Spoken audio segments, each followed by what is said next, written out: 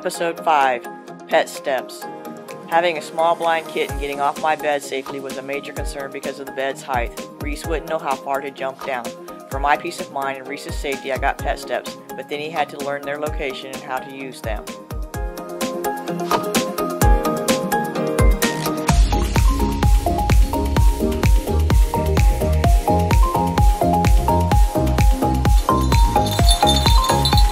Okay, come down the steps. Come down your new steps.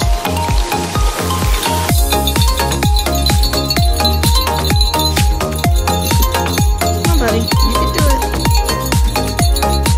Come on, Rhys. There you go, buddy. Yeah.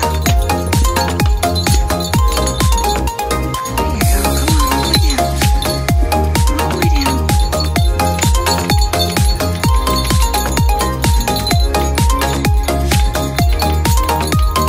Yay! Good boy.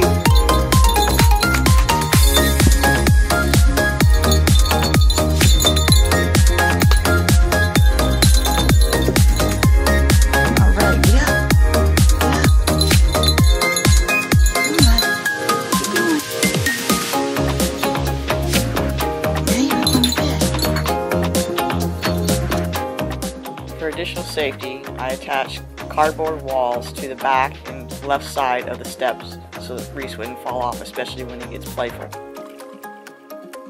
Prior to getting the pet steps, Rhys did get off the bed once when he was real little, and I was about panicked when I couldn't find him in the middle of the night. Found him by flashlights, sound asleep behind his kitty box.